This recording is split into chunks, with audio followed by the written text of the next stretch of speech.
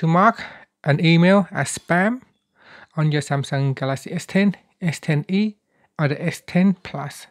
Now, marking an email as spam can help eliminate that similar email going into your inbox in the future. First, tap on the home key to go back to your home screen.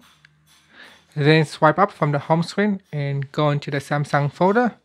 Next, launch the email app. And then open up an email you want to mark as spam. For example, this one here, Facebook email. So tap on the menu key at the top and choose mark as spam.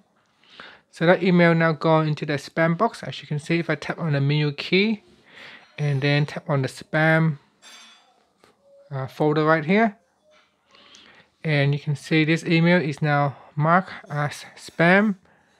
So if you want, you can move it back. So we can move it back to inbox.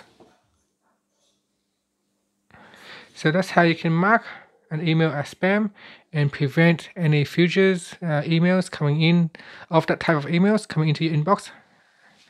And finally, tap on the home key to go back to your home screen.